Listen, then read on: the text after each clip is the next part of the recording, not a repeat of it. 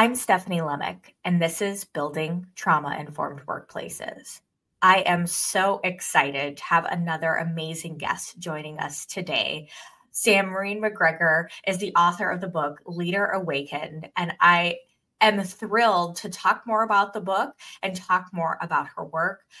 Welcome, Samreen, and I would love to have you introduce yourself to our listeners. Thank you, Stephanie, and it's so nice to be here today. We clearly connect on a very important issue, so it's a real pleasure. Well, I'm Samreen McGregor, and just a brief bit of background. So I've got a particular passion in helping people, leaders, but people generally, to understand the gift that adversity presents for us for learning about ourselves and about how to best navigate quite a challenging backdrop that I think we find ourselves in. And, moments in history where backdrops haven't been challenging, but it certainly does feel fairly unprecedented. Certainly the access we have to information and connection with one another. And it's a bit paradoxical. We are more connected than ever, yet I think as humans, we are more disconnected than ever. So yes, trauma-informed workplaces are something really important to me. I've worked for over 25 years as a consultant and a coach. Very recently, over the last five or so years, I've been working predominantly with executive teams and C-suite leaders. And I often get that question of why them?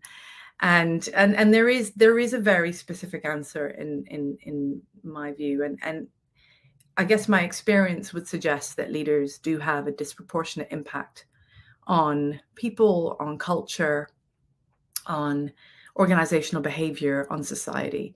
And therefore, given I'm getting older and I've got kids and I've got a life that I need to sort of balance things across, I want to find the needle in the haystack, and I want to really help change some of these important conditions. Oh, I love that. I'm somehow even more excited for our conversation now. I don't even know how that's possible. I'm so excited. So I would love to get started and talk more about your phenomenal book, The Leader Awakened. Tell me a little bit about what inspired you to write the book.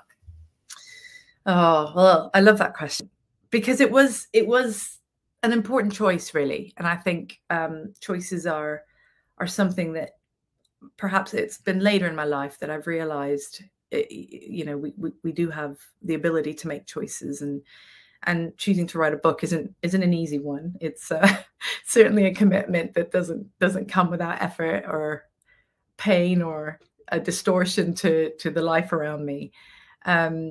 And it was a really interesting moment. And I'm sure we'll get into some of the content, but I had gone through a fairly turbulent period as a woman, as a professional, as a mother, and so had my family. My son had an unexpected illness. He was diagnosed with a brain tumor when he was 9 years old, and I, back in my own professional context, was in a great place. I was building my business. I was really excited about the prospects, and then this happened. And so there was a bit of a crossroads of what's the trajectory that I thought I was on, and how am I going to, well, I guess in that early time, I didn't even ask myself the how. You just, I jumped into tigress mode and protected my child, both my children actually, and our family. And then a period of a couple of years went by. Thankfully, my son was, he's survived. He's been very healthy since, generally speaking. And yes, we sort of got back on track, if that makes sense. And it's a very strange and simplistic way of putting it. But and then not long after that, the pandemic hit. But coming back to your question, it was in the middle of all that mess of me trying to piece myself back together again, mainly professionally and also sort of socially, and just the sort of post-traumatic period. And I was really lucky to get a very cool role in an organization within a big corporate where I led a team of leadership coaches. It was an external team. And then I worked across the organization to support leaders as the business was going through a major digital transformation, but a 31 billion pound joint venture as well. So it was huge. It was just it was an enormous multiple set of factors and contexts. And I learned so much because although I'd coached for many years and I'd consulted for many years, I was typically on the margins of an organization, coming in, being on the outside. And this time I was in it. So the combination of those two experiences, plus the pandemic, which I think we all share, having gone through, it was just, my consciousness was ripe with inspiration and a need. And one need, actually a few needs. One need was catharsis. It was a bit of, I have lost a lot. I hadn't quite realized how much. I've also gained a lot, and I've learned a lot, and I've grown a lot. And a part of this process is for me. Actually, I need to write it down and see if I can make sense of it and learn from it even more. And then I'd actually think quite a few people would find this quite an interesting journey to learn from. I love that. It's so powerful. And like you said, writing it's a lot. It's a journey. It's disruptive. It's also, a real pouring of yourself out on the page, especially in the way you've written your book. And so it can be a really vulnerable moment as well. But I love what you say in that this is something that others can really, appreciate or benefit from as well. So to that end, I'd love to know, when you think about the perfect person to pick up who is your ideal reader? I mean, that's such an important question because I, early on in the process, I did speak to quite a few people, and one woman I spoke to who's an editor, and she did actually support me in editing and guiding me through the process of writing the book. And also one of the other things that she was very good at doing was taking really because if you think about it, it's quite sort of emotional and complex and sometimes dark content, and checking it and saying, for the reader that you've got in mind, how palatable is this going to be? How how translatable is it? How relatable is it going to be? And so that was the first question she asked me. She said, "So who's it for?" And it took me quite a few days to although initially I thought about it and it came to me quite quickly, but it took me quite a few days to chew the fat on it, because actually I want it to be for anyone. I genuinely want anyone to read it. But when you're writing a book, it's really important to anchor it in that relatability criteria. So initially what I did is I wrote it for a leader in a corporate context, or a leader in an organization, or in some sort of community-based setting where there are clear intentions and the leader is living the realities of life and has an aspiration to fulfill and make contributions in line with their intentions. And I wanted them to see the whole of the systemic context that they live within. But I initially also, when I started writing, as you can probably imagine, I went down various avenues, the dark trauma and the horrible story. Let's face it, some people don't really want to read a story like that because it's quite painful and it's quite overwhelming. The really pragmatic stuff that's slightly theoretical but trend-based, that enables someone to make sense of themselves in their own context. And then there was the me. It was I have always learned through my training, I feel that in the work that I do, if I can't model the shifts, the challenges I put upon myself and the courage, then how could I expect my clients to do that? So that was the audience, but the process to write that had various avenues. And in the end, I think I actually combined all of them. It's so wonderful because automatically when you're creating something, you want it to be for everyone.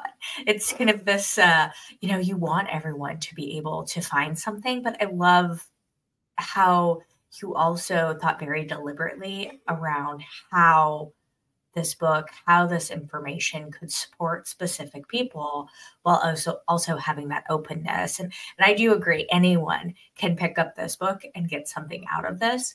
But I also agree, this is going to be on my list when leaders are asking, what's a great book for me to leverage? Like, oh, I have one for you. Here's something that you can take with you, something very meaningful, but also something you can take action on in your day-to-day. Leaders especially don't have a lot of time. So being able to take something and really apply it is super meaningful as well.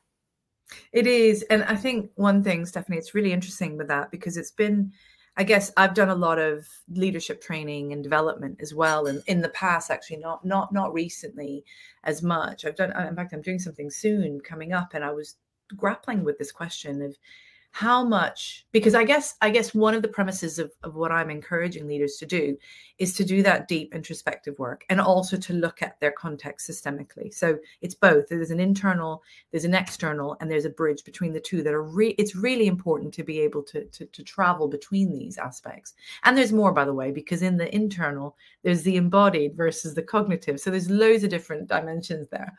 But that all sounds very conceptual and abstract. And someone like you, I guess, from what, our connection with it and the way you've connected with the book, it resonates. But sometimes I'm finding that in the current context, with such a task focus, an accelerated pace of life, as you say, people are busy. It's really easy to be seduced by the need for a list of things I should go and do. What are the top 10 things, or what's the first 3 steps? And interesting, when I was writing the book, I was like, should I be putting that kind of stuff in there? Should I not? And it was really hard because actually it goes against some of the deep introspective work if you just give a very quick list. Equally, it's got to be pragmatic, and it's got to be something that people can relate to and do something about. And doing includes taking a walk and thinking and contemplating. That's an action. It has been a bit of a tension, I must admit, to get that right. So it really does support me when I hear your response to it from that angle. I love that tension because I think, as someone who spent 16 years in corporate HR, when you give a list, when you give tasks, there are many people who just cross the task off their list. And they are doers, and they are achieving and getting things done. And they've been rewarded for behaving in that way. So when you just provide a list of things to do, you might not get exactly what you're hoping for. And I mean, maybe it's the time of year, but this is one that comes up for me so often, and perhaps many people can relate: performance reviews. Yeah. Here is this conversation that you want to be very reflective, introspective for individuals, really meaningful. And so often, because it's a task to check off a list, it becomes just that. And it misses out on so much meaning, so much importance. So I love how you found that balance between, here are things you can go and do, but also find the time, find the space, the introspection, the space, the time is really the task, which is hard for people, but it's a worthy challenge. It's worthwhile for sure as well. Agreed. So to that point, where do you recommend leaders start their journey to better understand how their trauma or trauma responses are showing up for them at work? And this is one for me that I find so interesting because it's my own journey with trauma-informed workplaces really started with understanding how my trauma responses were showing up for me. Oh, wow. Okay. Gosh, that's That's great to hear that you're on that inquiry cycle as well. Well, look, there's and again, I think we're on that pendulum between theory, concept, or unconscious, subconscious, and conscious. Yeah. So and therein lies, I think, the direction I want to encourage people to play with. I'm learning more and more that in the workplace, snap judgments are made, assumptions, erroneous assumptions about either the intention, the capability, or the motives of people that we interact with. And these moments of time tend to be the currency of how things get done and how relationships get built and how outcomes are suboptimal. And so my curiosity over the last 7-8 years and longer, I think I've been on this journey understanding this longer than the severe trauma I experienced very recently. But I would say, and I am going to tell you a little story, but I would say that it's about being far more curious. And I know people say this, but far more able to slow down a bit and take the time to understand what are the assumptions upon which we are relating to one another. If you take that to an individual level, you know, what are those obsessive behaviors I'm finding myself doing repetitively? And I'm sleepwalking through life, continuing them. What are those disproportionate reactions I'm seeing myself have or someone else is having in relationship with me? What's that about? Where is it coming from? Because if you reflect, and I'm reflecting myself on moments where things haven't quite gone my way, or I've been a bit frustrated, or I've been working with a colleague, or someone's let me down, I have a choice. I can say, oh gosh, if only they could, you know. Or I could say, what role am I playing in this? What is, you know, what is the opportunity here for us to work some of this out? And then below that, below the surface, if that's just the task and the relationship above the surface, below the surface, what's driving their behaviors, their actions? What might be the pattern that's keeping them disappointing me? And what's the same for me? What's going on? So I'm going to give you a little, just to make this really practical, because I have been thinking about this story a lot, and it is a very personal story. You will have picked up bits of it in the book. It's a story about my relationship with my dad. In the book, I talk about how he encouraged us to only speak English at home. It was more than encourage, actually. It was beyond that. But and I was, by the way, and I just for the listeners, but I grew up in Venezuela. My father's from India. Both my mum and dad met in the US, actually. They went to Stanford together. Amazing stories. That's a whole other set of stories and their traumas associated with that, and the intergenerational trauma that I'm sure is, you know, part of that fabric. But he had this really typical, I was going to give it a word and I'm trying to dissociate it from my response to it. He used the word stupid a lot, and he used it towards me, and it was really consistent, often many times a day. When I look back on it now, I think, oh, well, you know, that's a bit trivial, you know, like, why would that affect me? But as a child, it became a word that got woven into the tapestry, and actually it was like a dark shadow that followed my milestones. Yeah. Now, to make this super pragmatic and see how it expressed itself in my professional life, and you can then extrapolate this in other facets like relationships and things, but my professional in the workplace, you know, I had this. And I remember, in fact, it was my dad who made me realize this as well, this pattern that was born in my relationship at home as a child to this word, this very specific word, and then how it also manifested in some of my relationships with people I really respected, with male bosses earlier in my career, with clients who I felt were powerful. And the manifestation for me was I really wanted to impress them. And by the way, I can still catch myself doing this now. So it's deeply rooted, this, right? And I realized after a lot of introspective work and dialogue with various, mentors and, other practitioners, as well as therapists and coaches, my supervisor, that it may be a response or a reaction to me not wanting to be stupid or inadequate. And so what I've noticed happen is, I would seek out relationships of people I really revered for their intellect, for what I could learn from them. And then I desperately seek their recognition. And I would do everything to perform and fulfill their expectations, actually often exceed their expectations.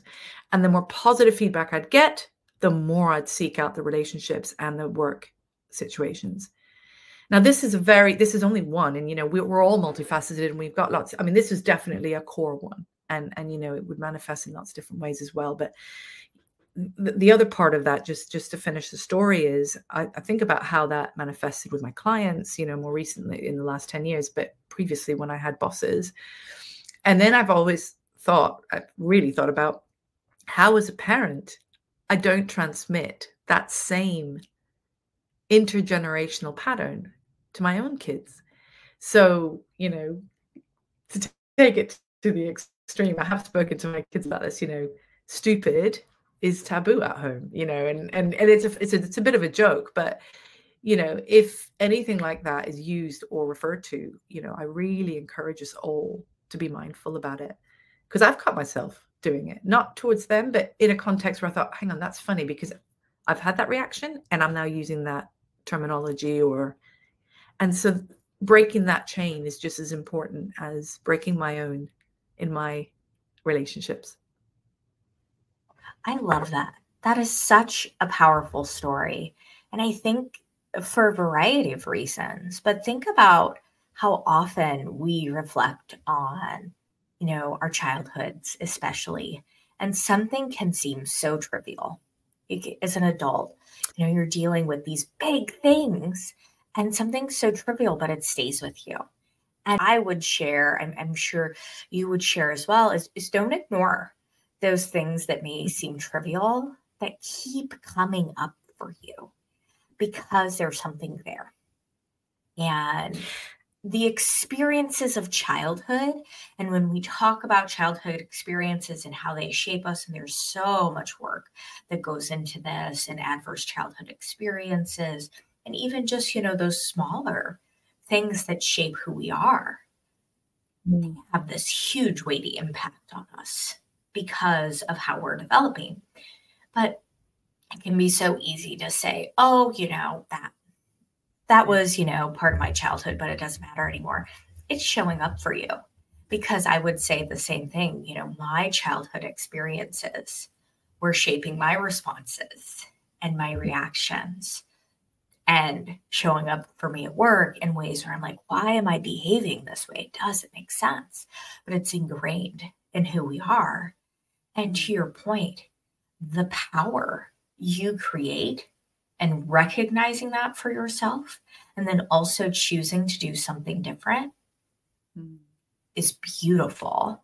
That also can have impacts on, for example, your family, your children. It impacts on all of those around us as well. In our relationships at work. Yeah. Yes, 100%.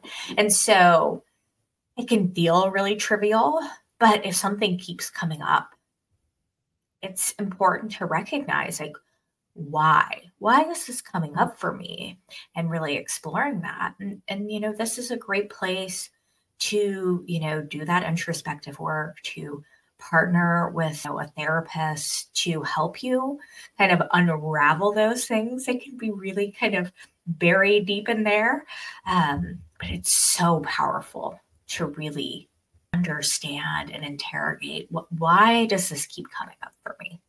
And that's the question. It's, why is this coming up for me? And it might be really difficult to recognize for some people, by the way.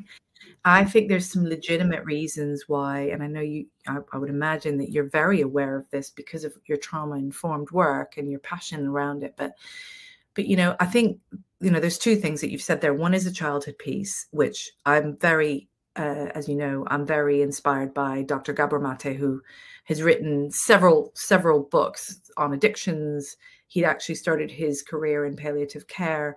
He's actually a physician, so he's a doctor. So there's quite a lot of credibility that comes with what he's learned and how he expresses it.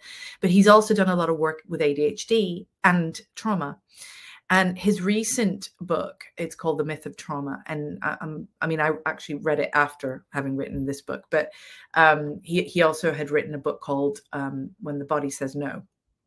And really powerful stuff about childhood and how he mentions 4 different, he calls them expectations. He plays a little bit and says, infants are narcissists by nature, because we have these expectations when we're infants. The first is unconditional love, and presence, of the parent or multiple guardians. Actually, the second he talks about is having the freedom to express my emotions, especially anger and fear. Where if you reflect back on when we're children, it's not very convenient for a child to be expressing anger or fear, is it? The other thing he talks about is not having to work for the love they receive. Yeah.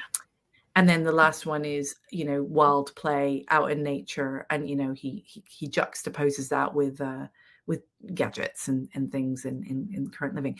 But so that's one thing. And I think, actually he extrapolates a bit, but I'm compelled by it, that some of those conditions or preconditions that are missing for many kids lead to traumatic experience later on in life because of the lack of presence or the fact that they have to work for people, for their parents' love and all that sort of stuff, because we're all so busy. And so that's the first thing. The second thing I just wanted to say was more about, the way in which we make sense of our own, that specific question you said, which is, why is this coming up for me? Why is it coming up for me again? And there is a dichotomy between what's unconscious and perhaps what's subconscious and then what's conscious. So the assumption is that we would be fully conscious about it. Took me years to realize this stupid correlation or cause and effect. Yeah, I would say I feel intuitively it is a cause and effect connection. And so some of the approaches and practices I'm using now to help me do that, to answer your question, is, breath work, plant medicine, things that help me get into that altered state of consciousness to truly access what is it that's going on there that my mind has no conscious access to. And some of that is necessary. Some of that's really needed to truly access some of it. Absolutely. It really is. And I mean, for me personally, one thing that came up, and it took me years to recognize, was yelling. And yelling for me triggered. I am very much a stand up for what I believe in, very much, willing to go against the grain, and challenge people, which is important and also very difficult in an HR role. But when someone would yell, it would cause me to kind of shut down and then move towards, placating someone, like, oh, how can I make this right? How can I just get you to stop being angry at me? And it was because, and I didn't figure this out on my own. And I think that that's what's so important, is I had help from my therapist. It wasn't because I was like, why am I doing this? This doesn't make any sense. This isn't who I am. But it's because that was a learned behavior. When I was growing up, yelling was common. And, when you're little, yelling is, you just want it to stop. So how can I get this yelling to stop? And it's by, shutting down all of those confrontational behaviors. And so I had learned that. And having someone point that out to me, I don't know if I would have ever recognized that myself, but having someone point that out to me helped me find a way to move past that. And it can be as simple as, for me, if someone's yelling, the conversation stops. until someone can kind of move forward so I can kind of return to my normal state, my normal self. Kind of receiving that boundary for me and being able to respect boundaries for others as well. Well, I really appreciate you sharing that story, because my son's got a very similar response to yelling. And, and it could be anything. It could just be, his sister shouting at him, or my husband and I raising our voices a bit, but it literally triggers him. And he's only, 15 now, or 16, actually. He turned 16 2 weeks ago. I've forgotten. And he has very, very similar reaction. And we're working through that right now. And, I guess the privilege that he has is that we talk about this. And when it happens, we try to understand what is it that he needs in that moment and encourage him to set some of those boundaries. But when I hear your story, it takes me back to other similar moments in my life where I just had no one to talk to about that in the moment. We don't typically, and we still don't, by the way. I just happen to be in a field where my kids, unfortunately for them, at times we over speak about this stuff. But yes, I think that's really, and I think the only other thing I wanted to say on this is the legitimate reasons why people don't engage with the learning that comes from traumatic experience. There's stigma. Okay, it's dark. It's and actually there's in some cultures it's taboo or seen as a weakness. I think we as humans have really clever adaptations developing and using defense mechanisms like denial and avoidance and dissociation, that amazing capacity that we have to numb feelings we don't want to feel, like you placating, because that was an ability for you to turn down the dial on something you didn't want to feel, and not having to relive the painful experience. So these, and then there's a normalization of things. If for example, in a particular context, it was normalized that people yelled or communicated with highly emotional and unregulated interactions, then the normal reaction you'd have to that would be just to recoil. Yes. And that normalization in itself makes it hard to connect your need or your unsatisfied need with the behavior that you're having to employ to protect yourself. Absolutely. Absolutely. I love what you said, Samreen, about some people are not wanting to talk about trauma, or trauma feels dark or taboo. When I first started my work, I was encouraged by a lot of people to not call it trauma-informed workplaces. And I struggled with that because I recognized what they were saying, that it's taboo. People are uncomfortable with talking about trauma, about talking about prevalence of trauma or our own experiences. And at the heart of it, I said, this is what it is. Yeah. It isn't something else. It isn't a different term. I can appreciate the allure, but at the heart of it, it's what it is. And I would rather do the work to help people talk about and normalize trauma and what it means to be trauma informed than to kind of skirt around the issue, because I think you miss out on so much when you don't acknowledge what it really is. Absolutely. No, I'm really encouraged by you saying that. And admittedly, when I was thinking about the title of my book, I didn't use the word trauma because I didn't want people to not read it as a result of that stigma. So my solution was to talk about it in the first chapter, as you can see, but not allow the book cover to stop them. Right. But like you, it's got to be named and embraced. Yeah, it is. It has to be named. It has to be embraced. And I'm heartened because I think the tide is turning. I think especially the younger generations are much more comfortable talking about trauma. But I think normalizing the conversation for all of us is so powerful. And that's where, I'm really excited and encouraged by my work, is that even if someone's not ready to talk about their trauma, to recognize their own trauma, the work we all do to be more trauma informed. So, one of the things that's so important when we think about trauma informed or trauma recovery is the concept of resilience. So, I would love to hear from you, how can we build more resilience in the face of prior trauma and adversity? Yeah, it's such an important direction and need. And I guess there's just as a bit of context, I'm really aware that society tends to encourage and celebrate resilience when it's seen. And there isn't enough space, time, or capability to acknowledge the suffering that's taken place to cultivate that resilience. So I think my sense is that one of the first steps is to acknowledge that and to notice that there is a relationship between those experiences that live perhaps consciously or less consciously in our shadows and the time and space needed and the compassion, the lack of judgment, or a move from judgment to curiosity to truly understand what makes up resilience. Because resilience doesn't just happen.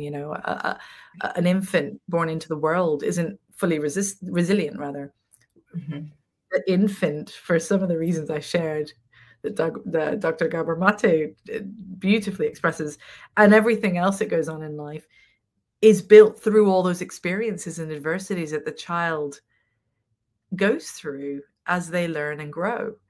And therefore, we need an understanding and a conscious, embodied understanding of what resilience is made up of. And part of that is, not always suffering. I don't want to, over dramatize it, but it's a skill, it's a capacity, it's a resource.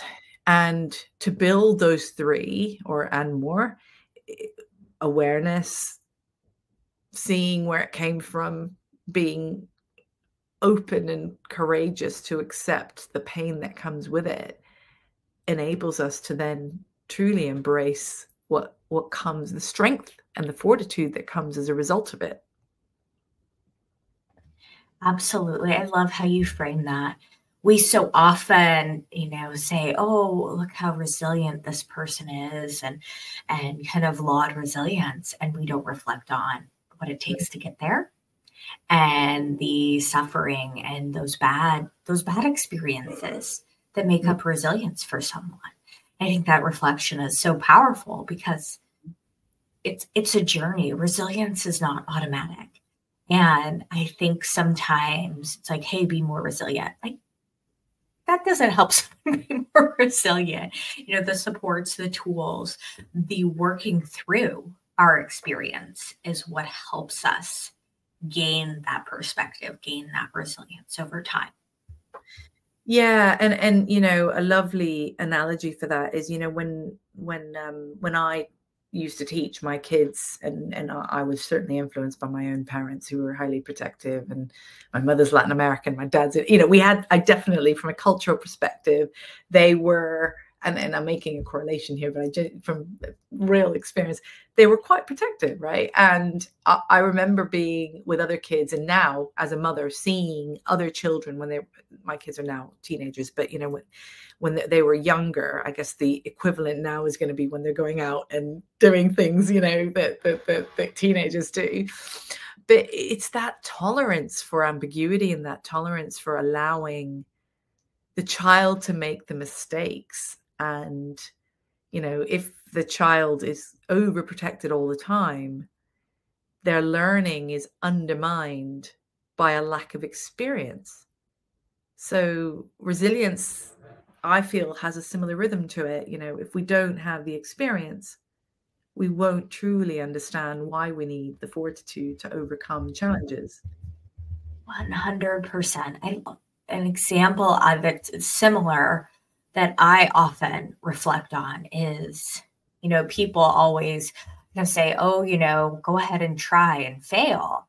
It's okay to fail." And I oftentimes want to remind people, it's okay to fail if it's safe to fail. Mm-hmm. If there is a safety net, if there is something that says you will be still safe despite your failure. And for many people, that is not the case, or that hasn't been the case for them, especially when you think about those childhood experiences. So that's something that's learned, that there is no safety in failure.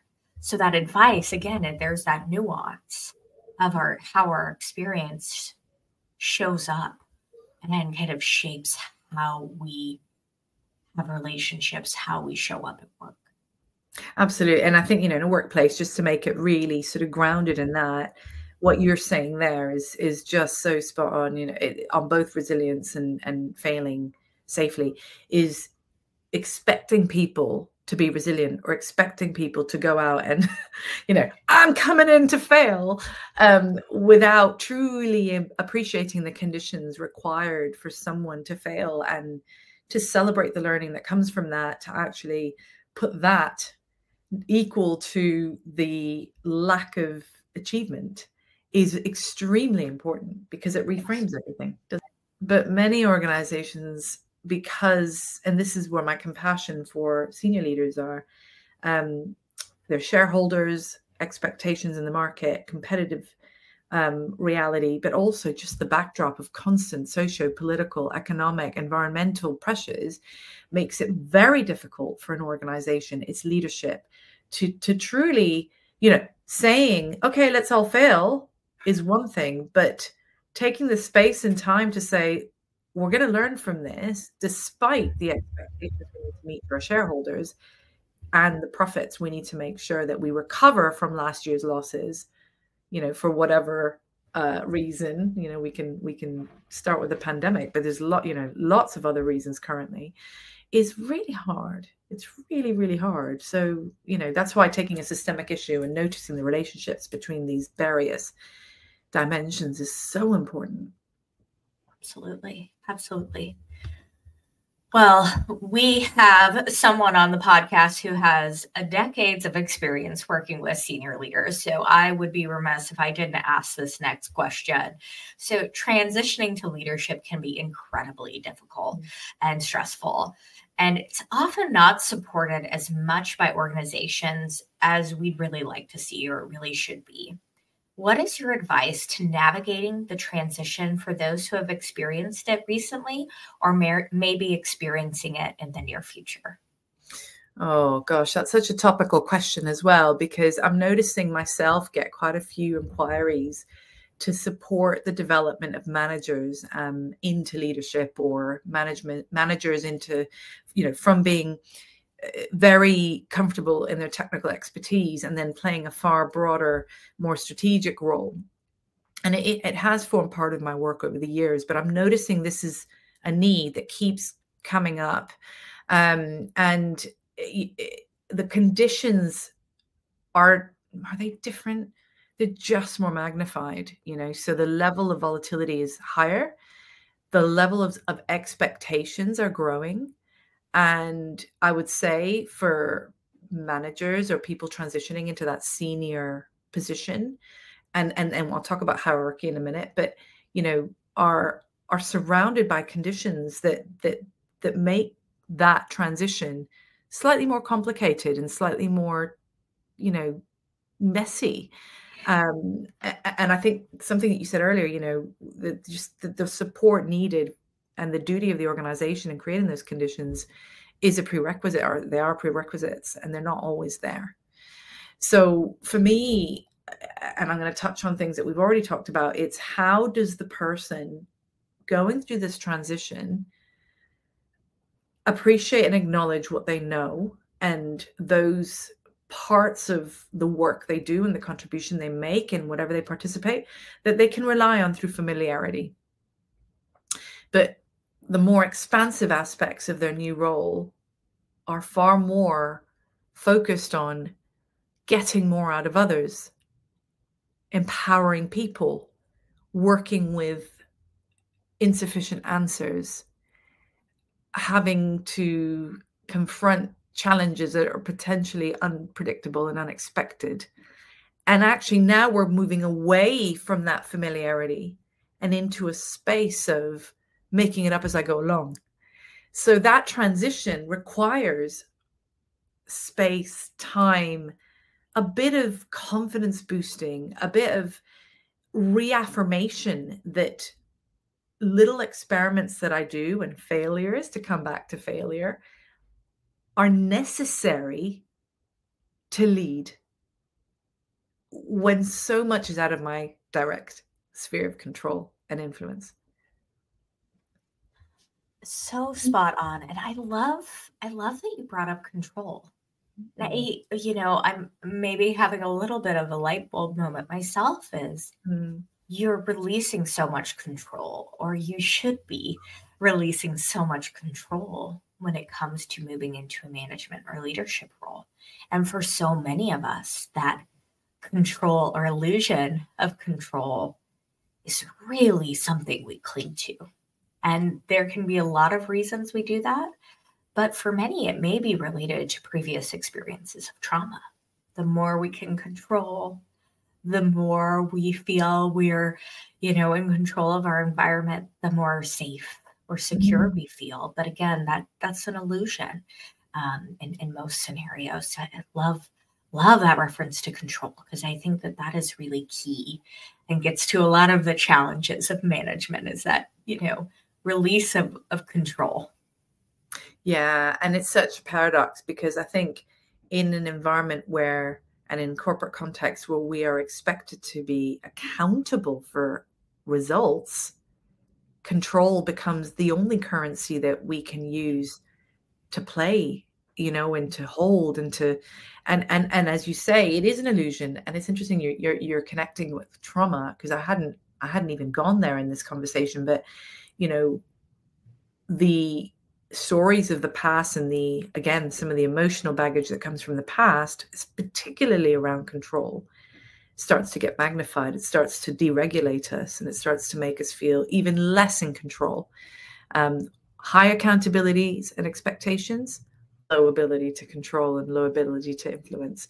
And what happens for someone who's technically very strong and maybe been very successful is they cling to what they know.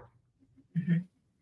And actually, the paradox is letting go and trusting and experimenting and failing so you can build your intuition rapidly in community with others sits completely at odds with clinging to control and to what I know.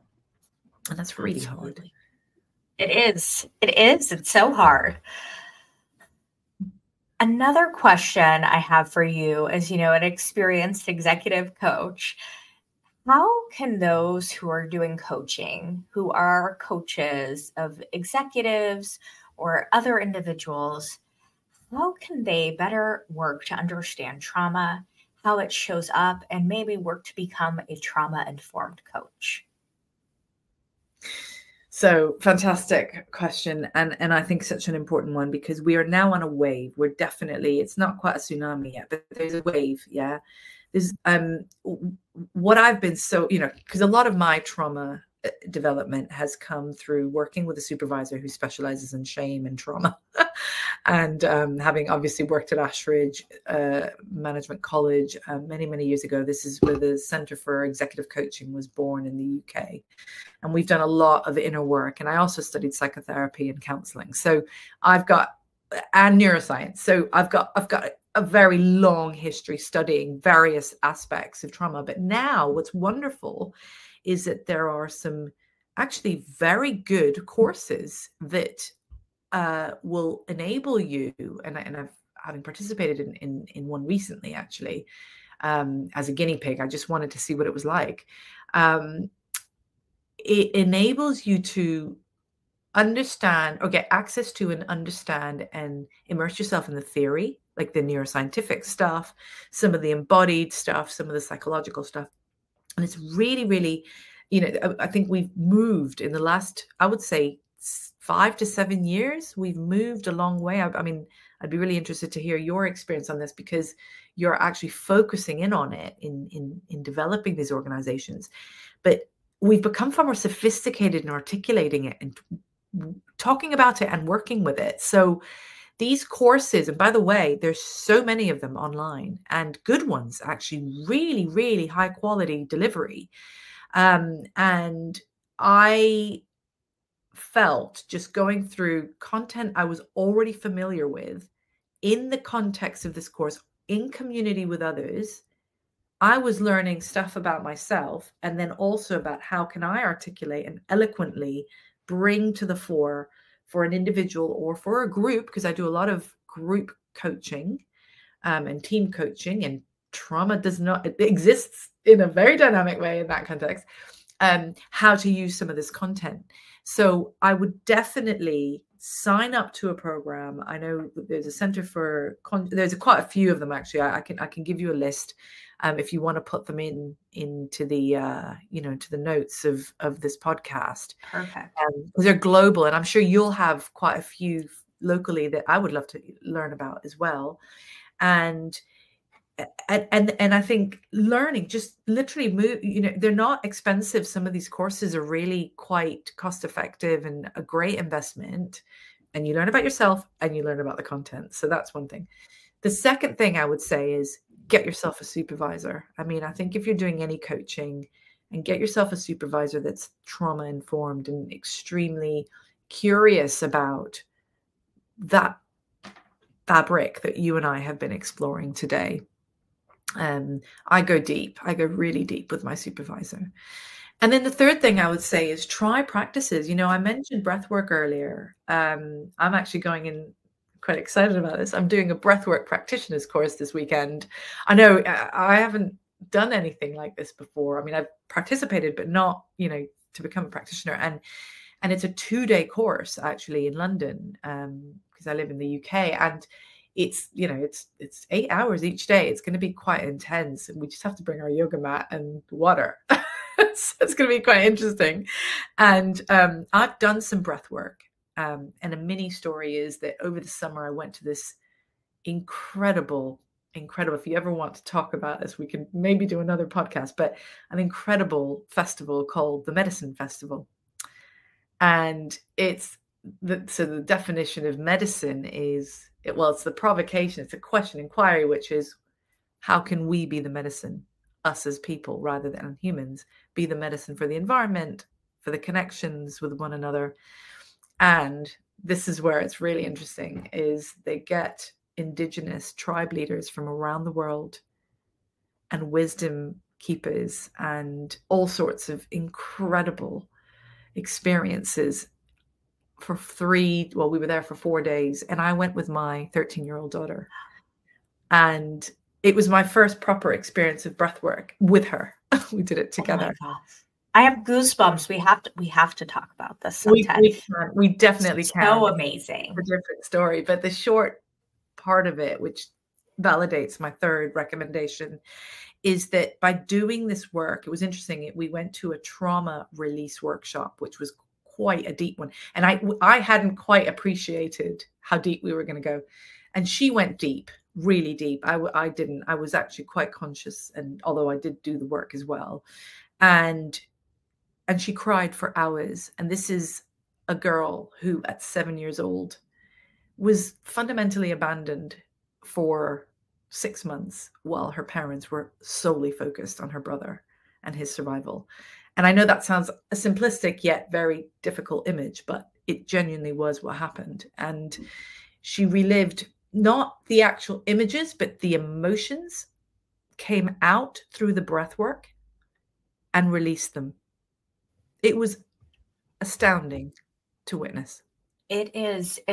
If you are someone who's interested in breath work and you have not tried it, the first time I did breath work, it was earlier this year. I was like, I don't know what this is. I'll check it out. Holy bananas. Like, it is an unbelievable experience. Yeah. Unbelievable. And I hear stories for so many different people and so many different experiences. It is absolutely worth exploring if you have a curiosity around it. And I think just to the logic and the ration behind it, just for those listeners who are either slightly cynical or skeptical, which is totally legitimate and understandable, at a very basic level, you're over oxygenating your body, which is enabling you to reach a heightened state of consciousness or an altered state of consciousness, which encourages you to do embodied work rather than thinking or cognitive or rational work. And so the ability to release some of those emotions and be with some of those emotions in an altered state of consciousness means that unlike speaking therapies, where it's hard and some of these defense mechanisms I mentioned earlier get in the way, it won't get in the way if you just breathe. Yeah, it's amazing. Magic. Amazing. Well, we are out of time. I think we could talk for several more hours. Perhaps we will, it sounds like. I do want to make sure, I'm sure our listeners are intrigued about your work. Obviously, recommend everyone check out your book, Leader Awaken. There is a link to the book in the podcast notes. But Samreen, if there is any other work that you're doing that you want to share with our listeners, or if our listeners want to follow along with you, how can they do that? Well, I think most of the work I do is in the coaching capacity, and so clearly, if you're interested in making contact, please do.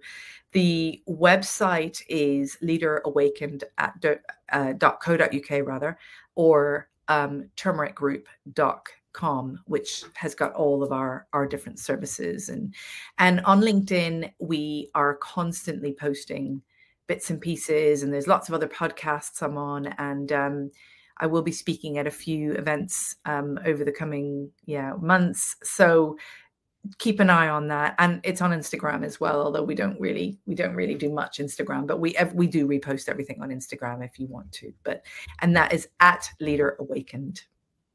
Amazing. Perfect. Samreen, thank you so much for making time to chat with us today. What an amazing conversation. What an amazing book. And hopefully we'll be able to have you join us again to talk more. Until then, to all our listeners, thank you and be well. Thank you.